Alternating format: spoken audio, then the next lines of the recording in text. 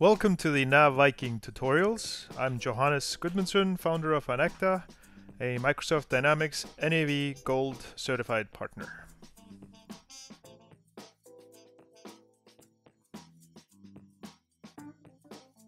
Hello and welcome to the Coffee Mug tutorials.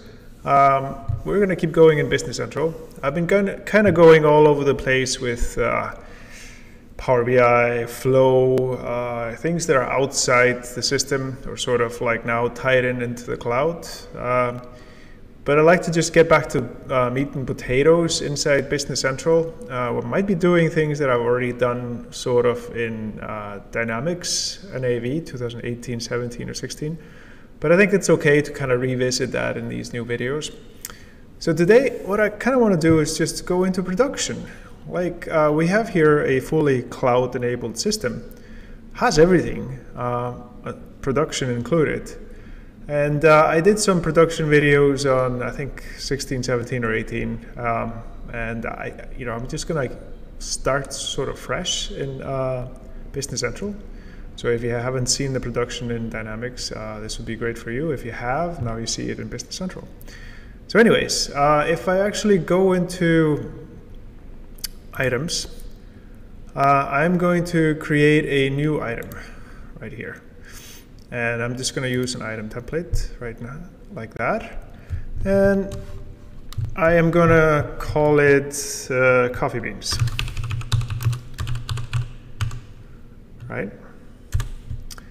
And so this is just going to be a raw material item. And just leave it as is, not do anything complicated with it. So you can see it automatically populates everything that I need, puts in the base unit of measure. Actually, let's change that. It makes no sense to have that pieces. I'm gonna use pounds. I am here in the USA and we use pounds. The rest of the world, I guess, is kilos, almost. All right, so this is a pounds, coffee beans in pounds.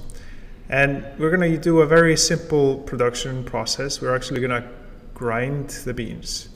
So I'm just gonna create a new item here, another item.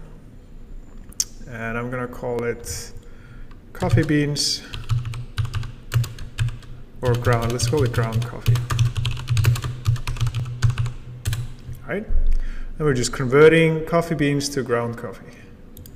That's it. I also want this to be in pounds, base unit of measure. And then that's set up. So I have these two things. Now, in order to make this a production system, I will have to create a production bill of material.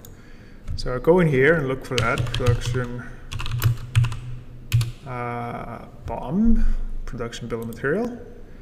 And I'm going to create a new one here. So if you're used to NAV, you can actually see that this is very similar to NAV setups, same tables, etc. So we're just going to call this ground coffee. Ground coffee. Unit of measure is pounds.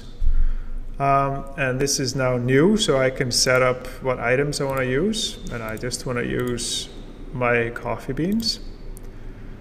And there's one, and actually there's 10% scrap. So as we're grinding the coffee beans, we lose 10%. Okay. And now I just change this to be certified. So this bill of material is certified. And then I want to go back into my items list. So over here, we have ground coffee. And I go into manufacturing policy. So this is just made for stock. And production bill of material.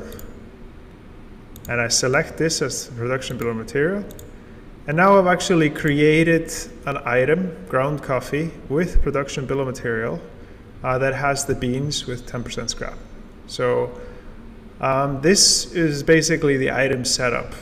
So we'll go to the next video where actually we'll go into a production order and execute the production order. So thanks for watching and keep tuned for the next video.